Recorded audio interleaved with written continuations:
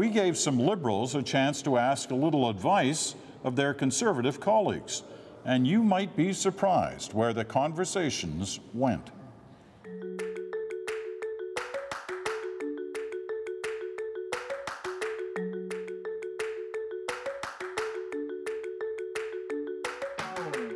So, Peter, what's it like being in government? Enjoy the learning curve. It is a steep one, whether in cabinet or in the back rows. There's an awful lot to learn about the difference between majority and opposition. Although I must say I'm approaching this the other way around. I've never served in opposition, and looking forward to some of the challenges from that side, asking questions rather than answering. Looking forward, really?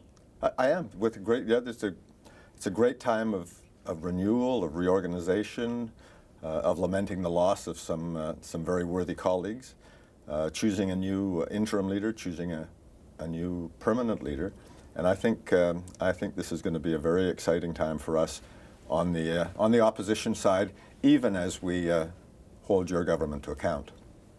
Looking forward to it. Right. Krista, as we sat almost exactly opposite each other in the House of Commons and would occasionally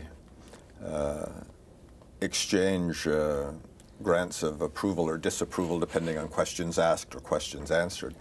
And I'm just wondering what advice you would offer to an untested member of Her Majesty's new loyal opposition. It can be a really valuable time for a political party to think about what it really stands for and what it wants to do. Obviously, a big job of the opposition is to hold the government to account, but I think it should also be a time when you really take the opportunity of not being in government to reflect on what do you stand for? What do you stand for personally, and what do you and your colleagues stand for? What do you want to offer Canadians? A lot of people, Christy, don't realize how much cooperation and collegiality actually occurs across the aisle, even at times of fierce disagreement. And I think it's interesting that you and I had an opportunity to work together on one case which had quite a positive outcome. Yeah, so Peter and I did not choose this pairing, but it's a happy accident that one of the things that is actually sort of I consider a small victory from my past 2 years in the House is a case we worked on together. So nice to meet you, Reed. Nice to meet you too, Lisa. Do you have any kids? I do. I have 2 kids, 1.5 and 4.5. How do you feel about the balance that you're going to have to go through? That's tough. I'm a bit concerned. I mean, it's a challenge. I'm a bit thankful my riding is in Toronto and not the Yukon. I think my travel schedule will be onerous, but not as onerous as some of my colleagues. But it's daunting to me, right? It was tough being away from my wife and my 2 kids, just traveling the riding, which is about 8 square kilometers. It's not a big riding. That's true. But traveling back and forth to Ottawa, and I'd love some insights from you about sort of how you manage that, right? Because it seems to be difficult. The last thing I want to do is jeopardize my family. My family means everything to me, but it's just trying to find that balance where, you know, you're prioritizing your family and your constituents and your work in Ottawa and trying to also sleep in between somehow, right? Yeah. Well, my advice would be this: when you go to Ottawa to work, you work. Yes. Like you just work, so that you feel that you're giving it your all to your constituents. And then when you come home, you're home and you're present. And my kids were 7 and 4 when I first took the step to Ottawa. Okay. Yours are a little bit younger. Yes. But still, we carry far more guilt, I would say, as parliamentarians and as young parents than people think or expect of us. You got a big job. You're going to have an important job in Ottawa, and you've got to do the best of your ability, and that's what everybody worked to get you to do that, including your family. So far, my kids are great. You know, they're 14 and 11 now. Yes. And what I do see, if I could give you such a little bit of a glimpse into the future, my kids understand the importance of public service and the importance of empathy and listening to people and being team builders. Right. And that's a great gift. So they see that coming from their parents and their parents' friends, and they're trying to adopt it. So you're doing a good thing. You're actually helping your kids. Don't think you're harming them. You're helping your kids when you do and you undertake a job like this. So that would be my advice. That's great. That kind of don't beat yourself up. Because I did notice just very tangibly sort of my 4-year-old sort of social skills, interacting with volunteers, people on the campaign blossomed. So you became much less shy, much more extroverted with adults, which is great. It was a bit of a knock-on effect with the campaign. Yeah. But it's terrific to sort of know that they're always learning and taking things in. So it's amazing to know that they're taking things at that level.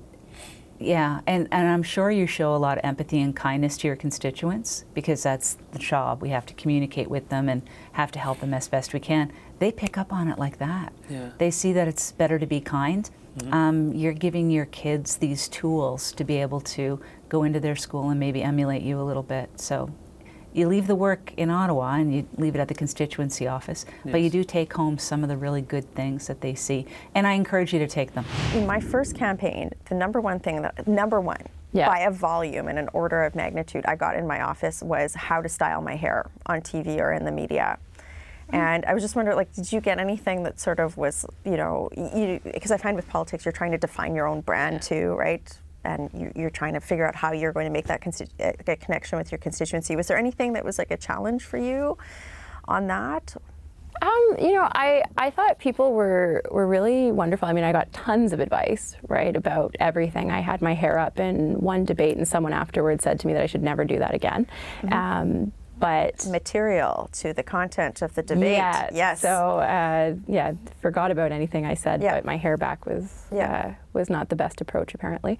But no, I took everything with a grain of salt, and there was, you get literally everything from people all the time. I got a lot of questions about my age.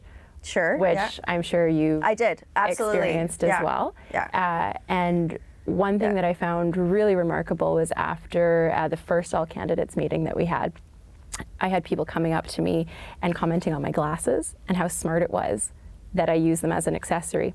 How did you respond to that? I said I actually need them. Okay, well that works, right? Yeah, so thank you very much, but I actually require them. Did it take you back? It did, yeah. It was kind of funny, and actually one of the things that when CBC asked if we could participate in this that I was looking forward to was talking to you about being a young woman in politics. Yeah, I just I wish it was more. The question was more, how are you being a good politician without the pre-label, you know, based on gender or age or whatnot. And I guess that's really my hope for Canadian politics in the broader sense, again, regardless of, policy agenda or whatnot, that it's, we can recognize that we're a country that's united through pluralism and diversity and whatnot. So it shouldn't be like, it should be more about our personal journeys rather than defined. But I think it's a fair question though, right? Well, and also, I mean, I think for me, it's also about demonstrating that you can be a young, successful woman in politics, right? And changing, that image and changing that. And so, I mean, one of the things that, I would, hope that we could do together and perhaps with other, younger people and other women is work together and demonstrate that, right? Because I think that, at least for me on the day, election night and the day after, my inbox was flooded from messages from young people. Likewise. Saying, I'm inspired, I'm excited about politics, and I'm hopeful. Isn't that awesome? For the future, yeah.